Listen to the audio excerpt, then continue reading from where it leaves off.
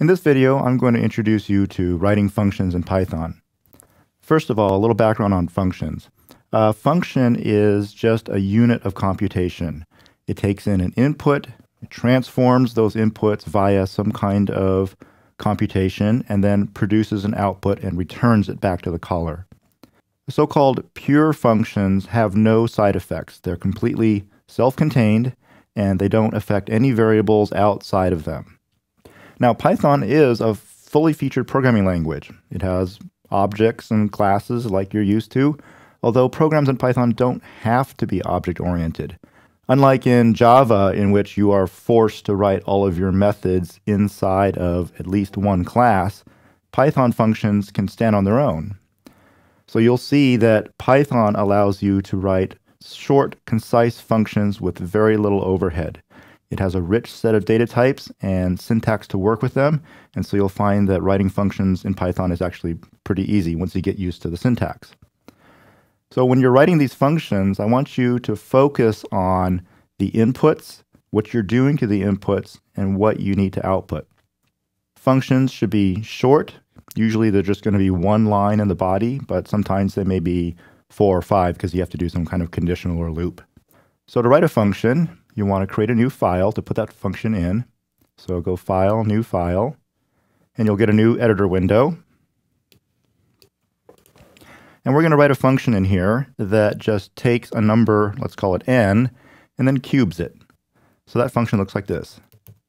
Def, which stands for define, the name of the function, cube, the input n, a colon, and then return n to the power of 3. And that's it. So a couple of things here. First of all, Python is dynamically typed. You don't have to specify the types of the variables. Python figures it out on the fly. This is in contrast to Java, in which you have to tell it ahead of time all the types of the variables. Python, you don't have to do that. Also, indentation is part of the language.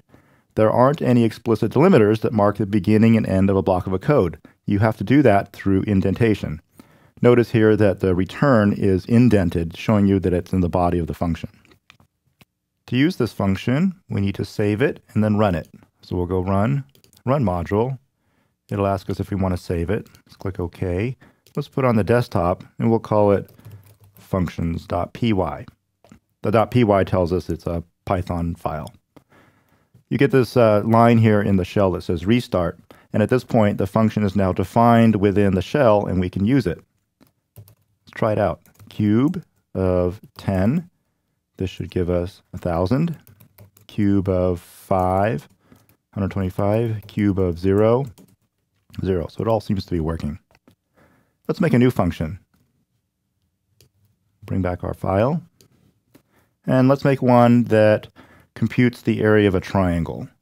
So we'll define, let's call it try area. And it's given 2 inputs, the base of the triangle and the height. And this is an easy computation. Return the base times the height divided by 2. Run module. Do you want to save it? OK.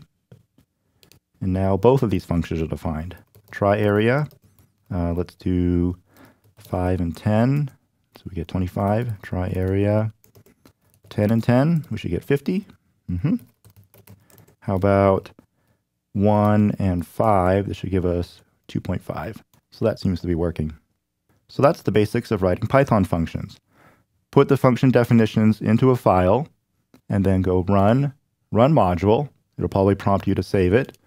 Once you have saved it and run it, it should appear in the shell here, where you can try out the function by typing in the function name and providing it some inputs.